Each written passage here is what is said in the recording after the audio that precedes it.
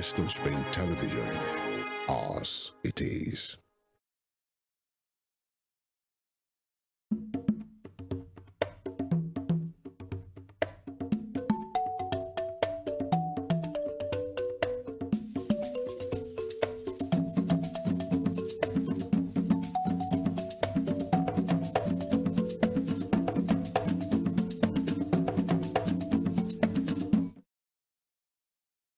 Ṣé wọ́n ní ẹkú lébà ìlà àkàrà lè bẹ́ẹ̀ kẹrẹ èrò wà láǹkírò ọ̀nà bá a bá ti rí ẹni tójọ́ méjì tójọ́ mẹ́ta ẹ wò ẹkú àti làǹkírẹ ẹni tí gbogbo bá ti bóde gbogbo ojú ni rè bá fi bá ti wọjà kò sẹ́ni tí ò ní mọ̀ ẹ kúlé o ẹ tún káàbọ̀ sórí ètò yín ètò wa OWAMBE Unlimited pẹ̀lú èmi ọmọ yín olólùfẹ́ yín Suliyat Morenikeji Taiwo tẹ́ ẹ túmọ̀ sí Susu ìyálòde àríyá yín OWAMBE màmá pátá ṣe wá rí gbogbo orúkọ yìí kò séyìí tẹ́ ẹ pè mí Susu tí mi ò ní jẹ yín torí èmi kan iná ni mò ń jẹ gbogbo orúkọ ṣùgbọ́n èmi Susu tẹ́rẹ̀ èmi gangan sọ fún yín pé ṣẹ́kẹ́rẹ́ ní mí tí ò kí ń lòde ìbànújẹ́ torí pé ibi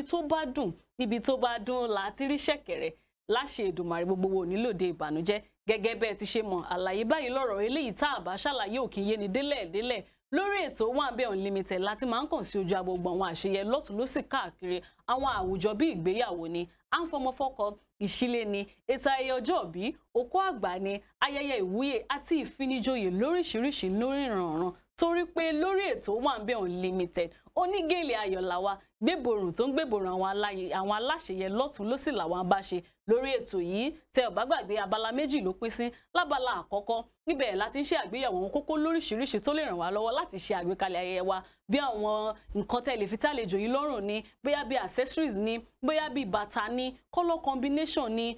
gbogbo nǹkan pátápátá decoration ni hall ni MC ni àlùjọ ni orin ní gbogbo ẹ̀ pátápátá lábala àkọ́kọ́ ètò OWAMBE Unlimited láti máa ń mú ẹnu bá tó bá wá dábala kejì làwọn kàn sí ojú agbègbè tá ti mọ bí àwọn àṣeyẹ àbí àríyá àbí pátí tí kò OWAMBE Unlimited àti ìyálòde àríyá bá ti kàn sí ní òpin ọ̀sẹ̀ táàdẹ̀ gbé wá fún yín lórí ètò yìí láti wá tú kalẹ̀ fún yín lẹ́yọ kọ̀ọ̀kan táàdẹ̀ wò ó táàtú fi mọ àwọn nǹkan kan tó yẹ ká tó fi sọ́kàn táwa náà bá ti fẹ́ ṣe ayẹyẹ yín gbogbo ohun tá a máa mẹ́nubà lórí ètò OWAMBE Unlimited nìyẹn mo wá kí yín káàbọ̀ lẹ́ẹ̀kan sí ẹ fàpèrè tẹ̀dí ẹ máa tẹ̀lé ètò OWAMBE Unlimited mò ń bọ̀ lọ́n tí bá dé látòkejì lọ́hùn náà a máa kàn sí ètò gangan táwọn ọmọ bó ṣe fẹ́ lọ lórí ètò yìí lónìí láìpẹ́ láì jìnnà ìyálòde àríyá ó tún máa padà dé lórí ètò yìí ẹ má gbé kúrò ń bẹ̀ o ètò OWAMBE Unlimited sì ń tẹ̀síwájú.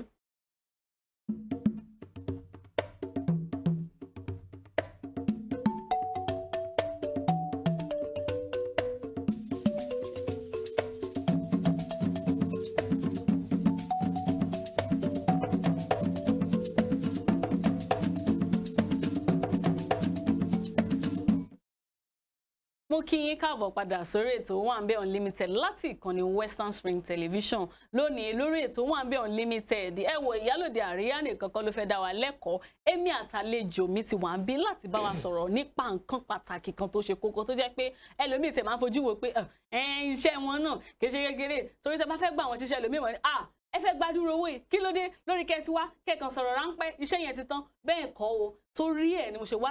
gbóhùntarìgì ẹni tó mọṣẹ́ tí wọ́n dáńtọ́ nípa iṣẹ́ yìí wá sórí ètò OWAMBE Unlimited lónìí ká lè dá wa lẹ́kọ̀ọ́ nípa iṣẹ́ ọ̀hún ká mọ ìwúlò iṣẹ́ náà ká mọ béèyàn tẹ̀ ṣe ìrìn àjò iṣẹ́ ọ̀hún láti bóyá ìbẹ̀rẹ̀ ni béèyàn bá ṣe lè kọ́ṣẹ́ náà ni o béèyàn bá ti dá dúró tán béèyàn ó ṣe mọ ṣiṣẹ́ tó ṣe gbaṣẹ́ àbí tíṣẹ́ méjì bá tiẹ̀ papọ̀ lọ́jọ́ òun ni gẹ́gẹ́ bí ẹni tó mọṣẹ́ táwọn èèyàn sì ní dandan ìwọ náà fẹ́ jẹ́ kó wá darí ètò òun ìlànà tó gbà ṣe gbogbo ẹ̀ tí ò ní síjà àti àwọn ìrírí téyìn ò rí torí kò ṣiṣẹ́ tó wà láyé tí ò ní rírí tẹ̀ gbogbo ẹ̀ pátá lémi àtàlejò mi arákùnrin John Sunday Brian ti wà níbi tí gbogbo èèyàn mọ̀ sí MC Fresh láti wá bá wa sọ̀rọ̀ nípa iṣẹ́ MC àti hype man fún àwùjọ fún ayẹyẹ fún àríyá fún pàtí lónìí lórí ètò OWAMBE Unlimited àlejò mi MC Fresh ẹ káàbọ̀ sórí ètò OWAMBE Unlimited. ṣé o ìyálòde àríyá. ẹ káàbọ̀ lẹ́ẹ̀kan sí lónìí mo fẹ́ kẹ́ bá wa sọ nípa iṣẹ́ MC béèyàn tiẹ̀ ṣe ń bẹ̀rẹ̀ iṣẹ́ ni fún ẹni tó bá jẹ́ pé kò tiẹ̀ ti ṣiṣẹ́ àti fún àwọn tó ti ń ṣiṣẹ́ òun tẹ́lẹ̀ tó jẹ́ pé àwọn ṣẹ̀ṣẹ̀ ń wo pé báyìí o ẹwẹ mi ìyálòde gan iṣẹ́ sọ̀rọ̀sọ̀rọ̀ yìí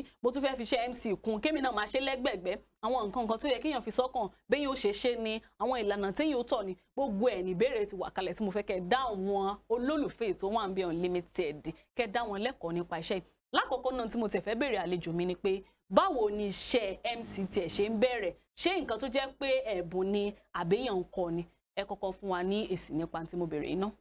All right, ẹ ṣé o ẹ̀yin tèmi nílé lóko ẹ̀yin tẹ́ ń wò wá láti ilé. Èmi ni MC Fresh, MC àgbà. All right, láti lọ sínú ìbéèrè tí Ìyálóde béèrè lọ́wọ́ pé iṣẹ́ MC ṣé èèyàn máa ń kọ ni àbí abínibí ni? Bẹ́ẹ̀ni. All right, so láti dáhùn ìbéèrè yẹn iṣẹ́ MC sọ̀rọ̀sọ̀rọ̀ àwọn mi máa ń pè wá ní amúlùúdùn. Bẹ́ẹ̀ni. Ó jẹ́ iṣẹ́ abínibí. We call it, yes. For my own self, fún ara ti tèmi, it's more like a talent. So, abínibí dẹ̀ yàtọ̀ sí ability. Ṣé understand? Kò ṣe pé wọ́n kì í kọ. Ṣùgbọ́n abínibí ni. Èèyàn tó bá bímọ tó tún wá ṣiṣẹ́ tọ̀ ó máa ń yàtọ̀ sí pé èèyàn tó kọ̀ lọ kọ́. Ẹ mọ̀ pé ọ̀nà ìlànà méjì nìyẹn bẹ́ẹ̀ sí. Ṣé ìyàtọ̀ wá kí ni ìyàtọ̀ tó wà ń bí ẹni tẹ́ ẹ ní gẹ́gẹ́ bí ẹ̀bùn àtàwọn tó bá lọ kọ́? First thing tó wà ń bẹ̀ gẹ́gẹ́ bí àwa ta ni gẹ́gẹ́ bí ẹ̀bùn ó pín sí ìpele tó pọ̀ gan ṣùgbọ́n màá kọ́ yànnàná ẹ̀ díẹ̀ fún àwa tí ó jẹ́ pé ó jẹ́ abínibí fún the passion nǹkan tí àwọn olóyìnbó máa ń pè ní passion you know the drive tó máa ń wà ń bẹ̀ then ẹ mọ̀ pé gbogbo nǹkan tí ó bá wà láyé nǹkan tá bá ti pè ní abínibí ó ń ṣe nǹkan tó jẹ́ pé ó kàn wá bẹ́ẹ̀ ó ti ọ̀dọ̀ Ọlọ́run wa ni. Gẹ́gẹ́ bí ẹ̀bùn. Yes, gẹ́gẹ́ bí ẹ̀bùn. So nǹkan advantage kan tó tún wà ń bẹ̀ gẹ́gẹ́ bí àwa tó jẹ́ pé ẹ̀bùn ni pé tí a bá dojúkọ àwọn ìṣòro kan nínú iṣẹ́ yẹn a máa lè lọ ké bá ẹni tó fún wa lẹ́bùn pé Ọlọ́run o iṣẹ́ tó fún mi yìí o òun leléyìí o bá mi tan ìmọ́lẹ̀ sí. Tó bá wá jẹ́ pé ní ká ti sọ pé èyí ti sọ pé ẹ̀yin ò kọ ẹ̀bùn ni fún yín tá bá wá rẹ́ni tó tiẹ̀ fẹ́ kọ́ iṣẹ́ yìí ṣé o ní jẹ́ mọ̀ pé gẹ́gẹ́ bí àwa tá à ń sọ̀rọ̀ náà ni téèyàn bá lọ ilé ìwé rẹ̀ àwọn míì sì wà tán ń kọ lábẹ́ àwọn ọ̀gá wa táwa náà ń fojú sùn tó bá jẹ́ pé ààrẹ ni tó tiẹ̀ fẹ́ kọ bí ọdún mélòó lẹ́yìn rò pé èèyàn tiẹ̀ fi lè kọ́ iṣẹ́ yìí tó bá jẹ́ pé ẹni tó fẹ́ kọ́ ni tí ò ní ẹ̀bùn rẹ̀ abẹ́ni tó tún lẹ́bùn náà tó tún wò pé mo fẹ́ tẹ̀síwájú kí n kọ́ sí lọ́dọ̀ àwọn tí wọ́n tún dáńtọ́ dáadáa bí ìgbà wo lẹ́yìn rò pé ó yẹ kéèyàn fi kọ́ iṣẹ́ náà. Ẹ ṣé fún ìbéèrè yẹn nǹkan tó wà ń bẹ̀ ni pé kí n súnmọ́ sẹ́yìn díẹ̀ pẹ̀lú pé ẹ̀bùn ni tí wọ́n fún ẹ ó sì láwọn ẹ̀kọ́ kọ̀ọ̀kan tí o gbọ́dọ̀ kọ́ mọ̀ ó sì láwọn ẹ̀kọ́ kọ̀ọ̀kan tí o gbọ́dọ̀ kọ́ mọ̀ láti jẹ́ kí ẹ̀bùn yẹn kó dán you have to polish the skill that you have because tó bá polish ẹ you just wà kọ́ jẹ́ random yes wà kọ́ wà ní ojú kan so fún èèyàn tó bá fẹ́ kọ́ irúṣẹ́ yìí sọ̀rọ̀sọ̀rọ̀ first thing irú èèyàn yẹn gbọ́dọ̀ tó bá jẹ́ èèyàn tó ní boldness tẹ́lẹ̀ tó ní ìgboyà tó jẹ́ kó lè face crowd kò jẹ́ kó pẹ́ bóyá bí 6 months 7 months oṣù mẹ́fà ọdún kan yes ó jẹ́ kí ó lè bọ́ tó bá jẹ́ èèyàn tó jẹ́ pé kò kí lè abẹ́ni tí ò tiẹ̀ ní ìgboyà tẹ́lẹ̀ fún bí ọdún mélòó wá nìyẹn bóyá bí ọdún méjì tó bá fara jìn sí tí kò bá mú pé òun kò fẹ́ máa ṣeré. Ó dáa fún iṣẹ́ yìí ṣe mọ̀ pé gbogbo iṣẹ́ náà ló ní ìwúlò tiẹ̀ tó bá jẹ́ pé èèyàn tẹ̀ fẹ́ ṣe àríyá ní àti mọ̀ pé oúnjẹ báyìí nǹkan tó ṣe kókó ni fún pati èèyàn ṣáà lè ṣe pati kó má lo oúnjẹ nínú kó má lo ohun mímu torí lẹ́yìn ìgbà táwọn bá ti ṣe decoration tán tẹ́ ẹ̀tọ́ àgátẹ́dọ́ gbogbo ẹ̀ ṣáà ní yanu sátẹ́gùn pàápàá èmi Ìyálóde àríyá èmi ò ní wá sí pati yín tí ò bá so oúnjẹ ń bẹ oúnjẹ ṣe kókó torí oúnjẹ ló mú àwọ̀ ara dán oúnjẹ ló mú yàn jọ̀lọ̀ á ti mọ̀ pé oúnjẹ ṣe kókó á mọ̀ pé olórin náà ṣe kókó ṣùgbọ́n ẹni tí ó darí ètò yẹn MC kí ni kókó iṣẹ́ tiyín níbi ètò níbi ayẹyẹ ni o bóyá fún ìgbéyàwó ni àbí ìwúyè ni àbí birthday àbí anniversary àbí burial òkú àgbà gan ni kí ni ìwúlò yín níbẹ̀ torí ẹlòmíín tán bá gbéṣẹ́ fún yín mọ̀ gbọ́ tó máa ní lẹ wá fẹ́ gba lẹ fẹ́ gba 30,000 naira lẹ fẹ́ gba 50,000 kí ni ṣe bí kẹ́tì sọ̀rọ̀ ni kíní kan fún àwọn èèyàn tó tiẹ̀ máa ń sọ báyẹn ẹ jẹ́ kán mọ kókó ìwúlò iṣẹ́ yín níbi ayẹyẹ. All right, ẹ ṣé fún ìbéèrè tẹ̀sùn béèrè mo dẹ̀ like ìbéèrè torí pé àwọn èèyàn míì máa ń fi ojú underrate tó máa ń fojú tẹ́ńbẹ́lú iṣẹ́ yín àṣebí kọ́kọ́ dín máìkì mú kọ́kọ́ sọ̀rọ̀ ni àwọn tó bá já ìpín àṣebí kọ́kọ́ dín mú kọ́kọ́ pariwo mi ò bá rú àwọn èèyàn yẹn wí ẹ mọ̀ àwọn èpò ti dàpọ̀ mọ́ àlìkámà so àwọn tó kọ̀ jẹ́ pé wọ́n kọ̀ fẹ́ kọ́ṣà rí nǹkan jẹ kọ́ṣà àwọn kọ́ fi pé kọ́ṣà ti dín máìkì mú so difference always wà tírú àwọn bẹ́ẹ̀ tó bá pọ̀ wọ́n sí event going to your question ìdí pàtàkì tẹ́ gbọ́dọ̀ ní event compre nínú ayẹyẹ tẹ́ bá fẹ́ ṣe one thing is coordination kò sí ìpéjọpọ̀ yes ìdarí tá fẹ́ ṣe you will need somebody to help you coordinate the event a máa ń pè nǹkan ní event line-up event flow bí bó ṣe jẹ́ kí ayẹyẹ yẹn kó lọ ìgbà tó jẹ́ ká ṣe eléyìí ìgbà tó jẹ́ ká ṣe yẹn then also a professional MC goes beyond just that. kí ni tó tún mú ẹni tó bá dáńtọ́ yàtọ̀. okay funny enough wọ́n máa ń pa àwọn kan ní event planner a good àwọn tó ń ṣe ètò bí ayẹyẹ yóò ṣe lọ kó tó dijọ́ náà. Thank you very much. So irú àwọn èèyàn yẹn bẹ́ẹ̀ yẹn àwọn àti MC tó bá pè sí ayẹyẹ ọjọ́ máa ń ṣiṣẹ́ papọ̀ ni. bẹ́ẹ̀ni. kí ni mo mean MC jẹ́ nǹkan tó jẹ́ pé ó máa ń control atmosphere event tẹ́ bá fẹ́ kí event kó lọ kí ó dùn kó ṣe kíní ó wà lọ́wọ́ MC tí event yẹn náà tó bá dẹ̀ fẹ́ wọ́ tó yẹ pé kò ní dùn ó wà lọ́wọ́ MC so tí MC ò bá ṣiṣẹ́ rẹ̀ dáadáa tí kò bá bá yín coordinate dáadáa tí kò bá bá yín mójútó bí nǹkan ṣe ń lọ ṣé àwọn èèyàn tiẹ̀ understand nǹkan tá a wá ṣe níbi bí iṣẹ́ event planner yẹn kò ní yọ. lóòótọ́ ni. tó ti yẹ yín bẹ́ẹ̀ yẹn ìyálóde àríyá so kò ní yọ so it is always good pé tẹ́ bá fẹ́ ṣe ayẹyẹ yín ẹ má rojú owó especially weddings is a one life any event tó bá ti jẹ́ pé ẹ̀kan lẹ̀ ń ṣe ní ìgbésí ayé you can't we don't nobody kò sóbìnrin àbọ́kùnrin tó pray pé kò ń ṣe ìgbéyàwó lẹ́ẹ̀mejì tó bá ti jẹ́ nǹkan ẹ̀kan ni if you want to do it tó bá fẹ́ pariwo kó náwó yẹn kó pe èèyàn tó dángájíá BMC fresh fún ayẹyẹ wa ó tiẹ̀ tó nígbà míì retí jẹ́ pé èèyàn ó de pati gẹ́gẹ́ bí ìyálóde àríyá tèmi jẹ́ ṣé mọ̀ pé gbogbo pati lèmi ti lọ rí ẹ rí gbà mí tó jẹ́ pé bóyá àsìkò ti tó lórin ti ń kọrin ẹ rí tí bóyá wọ́n fẹ́ pe fámílì ìyàwó ni pé tọ̀ báyìí o ìyá ìyàwó ló kàn o àwọn fámílì ọkọ náà lè tún wò pé ṣe báwa ló yẹ kókó pé mo mọ̀ pé ara ìdí iṣẹ́ MC lẹ́yìn ilẹ̀ lè mọ bẹ́ẹ̀ ṣe pẹ̀tù sí pé ẹ jẹ́ káwọn fámílì ìyàwó kọ́kọ́ jó náà tẹ́yìn bá jó tán dádì mọ́mì ẹ̀yin tẹ́ jẹ́ fámílì ọkọ ẹ̀yin náà jó ara ìdí iṣẹ́ yín lèmi náà tó bá yín fi kún kó tó di pé màá tún wá tẹ̀síwájú lára ìbéèrè mi ẹ jẹ́ ká kàn sórí ìkejì lọ́hùn náà tá a bá padà dé ìbéèrè wà rẹpẹtẹ tí mo mọ̀ pé àwọn olólùfẹ́ ìyálóde àríyá àti tó wà ń bẹ̀ Unlimited ò lè dúró kí n béèrè lọ́wọ́ àlejò wa ìyẹn MC Fresh tá bá dé náà á tún máa béèrè sí ẹ má gbé kúrò bẹ́ẹ̀ o ẹ fà pèrè tẹ̀dí à ń bọ̀ náà.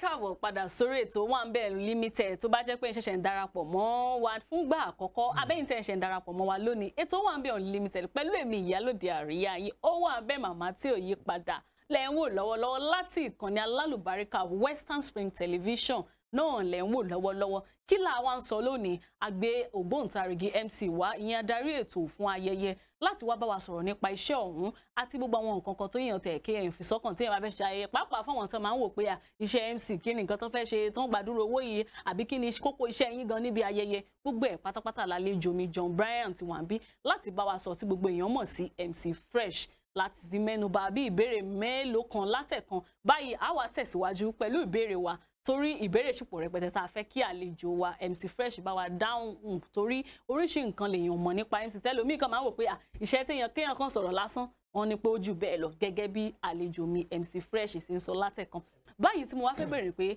láti ìgbà tẹ́yìn ti bẹ̀rẹ̀ iṣẹ́ mi ìmọ̀ye ọdún tẹ́ ẹ ti bẹ̀rẹ̀ yóò ti tó bí ọdún mélòó tẹ́ ẹ ti bẹ̀rẹ̀ iṣẹ́ ọ̀hún. ó ti máa tó bí close to 16 years. Fún bí ọdún mẹ́ẹ̀ẹ́dógún àbí mẹ́ẹ̀ẹ́dọ́gbọ̀n gbogbo bàtẹ́bàtà tẹ́ ti bẹ̀rẹ̀ àdúpẹ́ lọ́wọ́ bọ́n tí mo fẹ́ bẹ̀rẹ̀ ni pé láti ìgbà tẹ́ ti bẹ̀rẹ̀ yìí fún níwọ̀nba ìrírí tiyín báwo lẹ̀yin ṣe rò pé ìrìn àjò náà ti rí mọ̀ pé yóò dùn yóò kàn lẹ́gbẹ̀ẹ́ kan ṣùgbọ́n fáwọn tó ń wò yín lókè táwọn náà tó ń wò pé MC Fresh mo fẹ́ràn bó ṣe máa ń ṣe darí ètò wọn bó lẹ̀yin ṣe lè sọ pé experience yín ṣe ti rí láti ìgbà tẹ́ ti bẹ̀rẹ̀. Well nǹkan tí mo máa sọ ni pé ìrírí tó wà nínú iṣẹ́ yìí pọ̀ pẹ̀lú títara pẹ̀lú títí ẹ̀mí iṣẹ́ it is more of a spiritual job than a physical job nǹkan tó bá ti jọ mọ́ pé à ń kó àwọn èèyàn jọ à ń darí àwọn èèyàn it goes beyond just the physical so in a nutshell nǹkan tí mo kàn wá sọ ni pé nínú ìrírí pọ̀ gan káti ẹ̀ kọ́kọ́ bọ́ sí ti monetary terms visibility káwọn èèyàn tiẹ̀ tó believe nínú craft ipò tẹ̀ lè ṣe ná ó nígbà tó yẹ pé à ń lọ sí event a máa ń bẹ̀bẹ̀ láti gba máìkì káàkiri ẹjọ́ ẹjẹ́ ká bá yín ṣe yes kẹtì ẹ̀ gbóhùn wa ṣùgbọ́n a dúpẹ́ lónìí náà tó ti wá di ayé pé òkè ló lẹ fẹ́ gbà ṣe mọ̀ pé stage by stage nìyẹn yes ibi omi wà tó wọ́n tún wà wọlé wàá believe nínú rẹ pé a mọ mọṣẹ́ yìí dáadáa wàá dẹ̀ fojú tẹ́ńbẹ́lú ẹ pé lọ tò sí ẹ̀yìn náà so àwọn ìrírí yẹn pọ̀ lóríṣiríṣiríṣiríṣiríṣiríṣi bẹ́ẹ̀ yẹn pé ta bá ń tẹnu bọ̀ àkókò lè lọ àlè má sọ tán. ó dáa fún pé ẹ mọ̀ pé láyé ìgbà tẹ́ dárúkọ ẹ níbi 15 years a mọ̀ pé bí nǹkan ṣe rí nígbà náà kọ́ nìkan rí nísìsiyìí tí social media ti wà lóríṣiríṣi ṣó tiẹ̀ ní ìwúlò tiẹ̀ fún iṣẹ́ yín àbí àbí disadvantage ló ní ni o pé bóyá ìfàsẹ́yìn ló ní ni o àbí ìwúlò ló ní fún iṣẹ́ yín bó lẹ ṣe lè sọ ní ráńpẹ́ pé ìwúlò ayélujára social media kí ni ìwúlò rẹ̀ fún iṣẹ́ yín. ẹ mọ̀ pé gbogbo nǹkan láyé ìwọ̀tún ìwọ̀sí but what I would say is social media ẹ̀rọ ayélujára it has more advantage than disadvantage because ẹ mọ̀ tí ọmọ bá kàwé tó parí school tó bá fẹ́ wáṣẹ́ wá ní kó present CV ẹ̀ so láyé ìsinyìí fún àwa entertainers social media handles ẹ òun ní CV títí ẹ kọ́ sọ́wọ́n bá fẹ́ gbéṣẹ́ fún ẹ̀ sìn á ní jẹ́ kí n lọ wo Instagram ẹ iṣẹ́ wo ló ṣe ó yá send àwọn nǹkan kan pictures tó ti ṣe rí kó tó lè confirm ẹ pé òkè o jẹ́ ká gbéṣẹ́ fún èèyàn yìí so I would say it's more of an advantage than a disadvantage. ó dáa fún bí ìgbà míì máa ń wà ìbéèrè míì tí mo ti fẹ́ bí yín ni pé ìgbà míì máa ń wà tó jẹ́ pé gẹ́gẹ́ bí ògbóǹtarìgì tẹ́ ẹ mọṣẹ́ yìí tẹ́ ẹ dáhùn tó dáadáa a rí táwọn èèyàn sọ pé lónìí o MC Fresh lèmi fẹ́ gbéṣẹ́ fún o bẹ́ẹ̀ látúnrẹ́ lòmíì náà tó tún wò pé àwọn tó fẹ́ gbéṣẹ́ fún yín ká wá sọ pé ó tiẹ̀ wá papọ̀ báwọn lọ́jọ́ kan tó jẹ́ pé ẹ wá níṣẹ́ bíi méjì mẹ́ta tí àwọn oníbàárà yìí sì sọ pé dandan MC Fresh mo fẹ́ jẹ́ kó ṣiṣẹ́ yìí papọ̀ tẹ̀sí ti ní iṣẹ́ tẹ́ fẹ́ ṣe láàárọ̀ tẹ́lẹ̀ tó yẹ pé àwọn ti búkù yín látàárọ̀ dalẹ́ tẹ́tú wá ní mi táwọn náà sọ pé dandan àwọn fẹ́ kẹ́ ẹ ṣe tí ò dẹ̀ sí bẹ́ẹ̀ ṣe fẹ́ yẹ méjèèjì bó o lẹ ṣe ń pinra yín téèyàn bá ní irú iṣẹ́ bẹ́ẹ̀ yẹn lọ́jọ́ kan pé bí iṣẹ́ méjì mẹ́ta àti pé ṣó ti ṣẹlẹ̀ sí rin rí báwo lẹ ṣe wá ṣe nígbà tó ṣẹlẹ̀ bó o lẹ ṣe ṣe. ẹ ṣe fún ìbéèrè yẹn a ṣe àpèjúwe nǹkan tó ṣẹlẹ̀ ní December tó kọjá fortunately did I say fortunately or unfortunately December mo gba iṣẹ́ méjì ní ọjọ́ kan and funny enough iṣẹ́ méjèèjì ó fẹ́ bẹ̀rẹ̀ ní the same time ní iṣẹ́ méjèèjì lè máa bẹ̀rẹ̀ then nǹkan tí mo kọ́kọ́ consider ni pé nínú iṣẹ́ yìí eléyìí èwo ló máa fún mi ní more visibility jù eléyìí tó túmọ̀ sí eléyìí èwo ni àwọn èrò máa pọ̀ sí jù tí ó jẹ́ pé ó máa tún promote kò yẹ pé kò gbaṣẹ́ nìkan tó bá fẹ́ gbaṣẹ́ o gbọ́dọ̀ consider pé iṣẹ́ tí mo fẹ́ gbà yìí ṣó máa fún mi ní ṣó máa add value mọ́ brand mi mọ̀ bóyá nǹkan tí mo sọ yẹn ṣó ń yé mi so you have to consider the visibility mo kọ́kọ́ wo eléyìí tó máa kọ́kọ́ fún mi ní visibility kò ń ṣe owó ni mo kọ́kọ́ gbé síwájú. ẹ̀kọ́ kan túnú fáwọn tó ń bọ̀ lẹ́yìn má gbowó síwájú ìwọ tó bá fẹ́ ṣiṣẹ́ yìí tó bá ti ń kọ́kọ́ lé owó ò lè ga nídìí iṣẹ́ yẹn you have to take ó ní ọ̀pọ̀lọpọ̀ iṣẹ́ tá a máa ṣe ń gbà mí gan kò ń ṣe owó tó yẹ ká gbà la máa gbà but torí èèyàn àwọn a máa pè ní networking tá máa bá ń bẹ torí visibility tá máa bá ń bẹ mo lè wọ because kó yẹ pé bóyá mo fi ṣàpèjúwe bóyá mo gba 30,000 wá fúnṣẹ́ yìí of which àwọn èèyàn tí mo máa meet nínú iṣẹ́ yes èèyàn tó máa gbéṣẹ́ 1 million fún mi wà nínú àpéjọpọ̀ yẹn so òun mo fi sọ pé it goes beyond just the physical reasoning you must be able to project also the spiritual part of it that's a gbọ́dọ̀ small lọ́rùn ẹ anything you believe in you must be close to that source kó lè máa ṣe kíni kó lè máa tọ́ ẹ sọ́nà so bí irú ìbéèrè tẹ́ béèrè pé ìgbà tí event méjì bá clash bí mo ṣe sọ first you consider the visibility okay tí bá lọ sí event yìí báwo ló ṣe máa add value mọ́ mi sí iṣẹ́ yín then tó bá ti consider yẹn o tún wá lè wo ìgbà yẹn ló wá ṣẹ̀ṣẹ̀ wá lè wo owó èló làwọn yẹn fẹ́ sọ fún mi owó tó fẹ́ sọ yẹn dí òun ló máa sọ bó ṣe value ẹ sí. ó dáa àìsí sọ béèyàn tiẹ̀ ṣe lè láàrin ẹja bó bá jẹ́ pé ó ṣẹlẹ̀ ṣùgbọ́n tí mo tún wá bẹ̀rẹ̀ ni pé ṣó ti ṣẹlẹ̀ sí yín rí báwo lẹ ṣe ṣe ń gbà tó ṣẹlẹ̀ ṣé ẹ lọ méjèèjì papọ̀ ní abẹ́ fi kan kalẹ̀ fún kan. fortunately nǹkan tó ṣẹlẹ̀ ni pé mo lọ mi ìfẹ́ dárúkọ mi ìbá pe àwọn brand méjèèjì yẹn so ọjọ́ yẹn nǹkan tó ṣẹlẹ̀ lélẹ́yìí mo wo bí mo ṣe sọ tẹ́lẹ̀ mo wo eléyìí tó jẹ́ pé òkè eléyìí ló fún mi ní visibility jù mo ní àwọn èèyàn tó ń kọ́ṣẹ́ ní abẹ́ mi náà tí mo mọ̀ pé at least àwọn náà ti ń gbéra díẹ̀díẹ̀ so what I did was mo kọ́kọ́ lọ sí àkọ́kọ́ náà eléyìí tí mo mọ̀ pé mo máa kọ́kọ́ fún mi visibility mo kọ́kọ́ appear níbẹ̀ kọ́ mọ̀ pé mo ti dé so fortunately event yẹn ò tí flow event flow yẹn kò tí tó time tá máa bẹ̀rẹ̀ kí ni mo ní láti ṣe mo fọmọ síbẹ̀ náà mo ti sọ̀rọ̀ ọ́ ti mọ̀ pé mo ti presence mi ti wà níbẹ̀ mo fọmọ síbẹ̀ ìwọ máa ṣeré lọ níbẹ̀ mo dẹ̀ gbé nǹkan tó máa tún gbé mi mo gbé débi ìkejì náà wọ́n tún rí mi níbẹ̀ náà mo ṣe bí 30 minutes ẹ̀rí pé ó require energy ṣe ti pé iṣẹ́ yẹn require energy bẹ́ẹ̀ so bí yẹn ṣe ti ń lọ níbẹ̀ mo ti pe ọmọ alpha ṣé àwọn èèyàn ti dé ibẹ̀ yẹn ṣé event ti fẹ́ bẹ̀rẹ̀ proper ọ̀gá ó ti fẹ́ bẹ̀rẹ̀ dáadáa ó yá ìwọ máa bọ̀ ní ibi bíi kémi padà sí ibẹ̀ yẹn so àwọn augment ẹ̀ mọ́ra wọn bẹ́ẹ̀. so ọgbọgbọ́n ló gbà téèyàn fi ń ṣe kówó bá lè pé ó dà pé mi náà padà wá mọ́ ṣiṣẹ́ sọ̀rọ̀sọ̀rọ̀ kébì náà máa ṣe MC ṣùgbọ́n látàárọ̀ lẹ ti sọ gbogbo ohun tó dáa nípa iṣẹ́ yìí mo wá fẹ́ ká sọ pé ṣé mọ̀ pé gbogbo ohun tó bá dùn náà ló mọ́ lásìkò tí nǹkan tiẹ̀ máa fẹ́ ń sáfẹ́rẹ́ àbí nǹkan fẹ́ kan díẹ̀ ǹjẹ́ lẹ́nu ìgbà tẹ́ bẹ̀rẹ̀ iṣẹ́ ti ní àsìkò kan tó jẹ́ pé àdójúkọ kékeré ó kéré àbó tiẹ̀ pọ̀ àbí nǹkan tiẹ̀ wà tó tiẹ̀ fẹ́ ṣẹlẹ̀ tó fẹ́ dàbí àdójúkọ rí láti wà tẹ́ ti bẹ̀rẹ̀ iṣẹ́ ìyẹn challenges tó ti ṣẹlẹ̀ sí yín rí. ìdojúkọ pọ̀ ẹ sọ kan àbí méjì. ok ẹ jẹ́ n kọ́kọ́ bẹ̀rẹ̀ láti ẹ̀kọ́ ṣẹlẹ̀ ní 2018 ó ní ìgbà yẹn mò ń ṣe nǹkan tá à ń mọ̀ sí club hype mo ṣe mọ́ MC nígbà yẹn so láwọn ọmọ tá máa ń kó kiri nígbà yẹn tó máa ń kọrin a máa kó wọn kiri pé ìwọ ló kọrin bí ẹ̀ so ọmọ yìí kò ń ṣe ọmọ tó tó mi lọ́jọ́ orí but torí passion tí mo ní fún iṣẹ́ mi kò yẹ pé ó fún mi lówó ọmọ yìí lọ sí event lọ́jọ́ yẹn ẹ mọ̀ ó jẹ́ kájọ lọ ni ìgbà tó wá débẹ̀ ló wá ń pè mí níbo mo wà ọmọ yìí sọ̀rọ̀ sí mi báṣabàṣa just because of the passion that I have for mo gọ ọ̀kadà lọ́jọ́ yẹn òjò pa mí kò dẹ́ ṣe ibi tí mo ti fẹ́ rówó kò yẹ pé owó ni mo wá lọ but the passion but I was paying iṣẹ́ tó wù mí but then I was paying sacrifices for days like today àdèmọ́ ìpàṣẹ máa ga jù báyìí lọ lágbára Ọlọ́run so àwọn ìdojúkọ yẹn máa ń pọ̀ but kò sí iṣẹ́ tó fẹ́ ṣe láyé yìí if you are not ready to pay sacrifice to make sacrifices you cannot grow in such field. ṣàtẹ̀wá rí ìgbà kan tó yẹ kí bóyá ẹ̀ tẹ̀ ti pàápàá fún bí ìgbéyàwó tí bóyá ìyàwó ló gbéṣẹ́ fún yín àbí ká sọ pé bóyá ọkọ ló gbéṣẹ́ fún yín ẹ wá débẹ̀ tán ìyá ọkọ wa ní ṣé MC tí ìyàwó mi ló ń pè wá tó sọ pé ó mọṣẹ́ ni òun náà ní kékeré àbí mo rò pé èèyàn tó tẹ̀ ló gbajúgbajà kan ló gbé wá ní ṣó ti ṣẹlẹ̀ rí àbí bóyá àwọn fámílì ọkọ àbí ìyàwó náà tẹ̀ sọ pé ṣé ni tẹ́ wá lẹ gbéṣẹ́ fún lélẹ̀ tí mo dẹ̀ léèyàn tó lè ṣe kankan báyìí tẹ́ pé lẹ́yìn ìgbà tẹ́ padà wá ṣe náà wá rí pé lóòótọ́ MC Fresh mọ iṣẹ́ yìí ṣó ti ṣẹlẹ̀ rí.